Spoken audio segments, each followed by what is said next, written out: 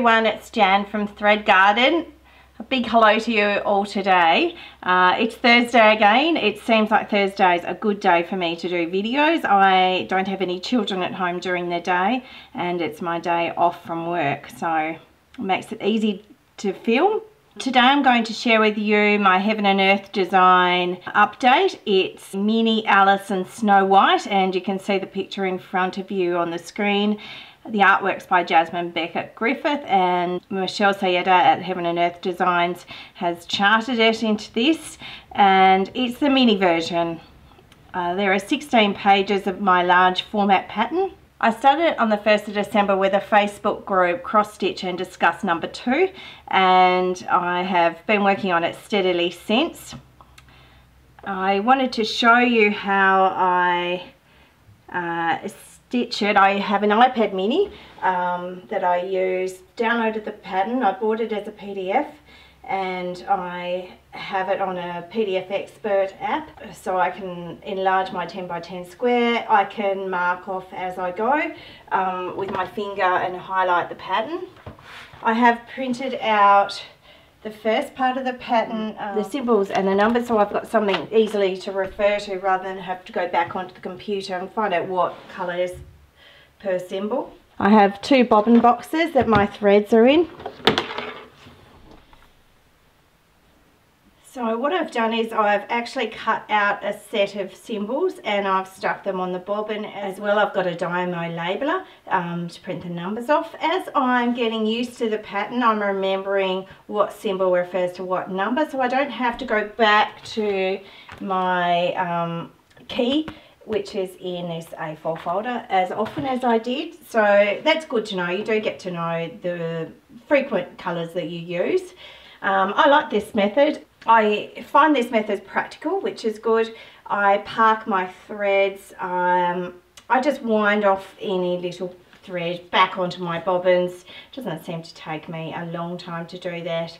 So all my threads are kept in there, and apart from my park threads, which are on my project, I'm not dealing with any other threads anywhere else. So let me show you my update. As you can see, I'm stitching this on Q-snaps. They're 11 by 11 size. You can see all my part threads here, and I have many to go on to when I go on to the next row after I finish the top row. I have stitched 2 pages completely, and I'm about the third of the way through the 3rd page of this large format pattern. There are 16 pages in total. The image is standing out beautifully when you look at it, particularly from a distance. It does look a bit like a picture, like a photograph almost, and so I'm really pleased with the effect. I'm stitching 2 threads over 25 count Magic Guide even weave that I bought from So and So in the UK. It's 10 stitched, so this is saving me a lot of time, so that's probably why I've got such fabulous progress.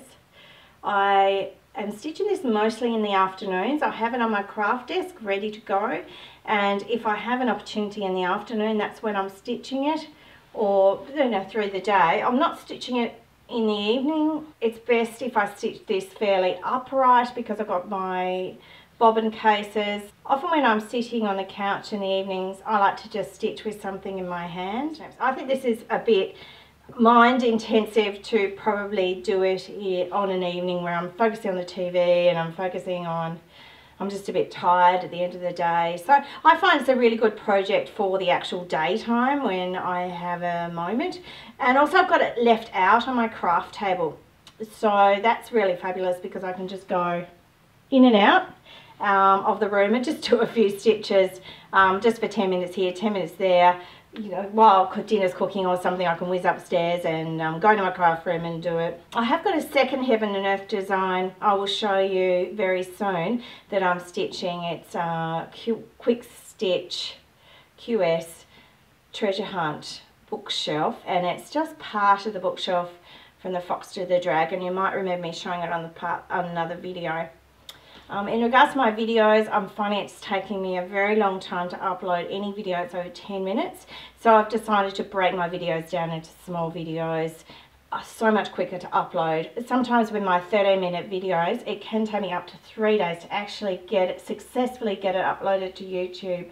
So I need to look into my upload speed. In Australia, we're having a new network. It hasn't reached our suburb yet, and when it does, hopefully that will improve my upload speed. So I hope you enjoyed this update today. I would highly recommend stitching a small mini or quick stitch heaven and earth design to begin with, just to get the process in and see whether you like it. I started a big one to begin with, a complete failure.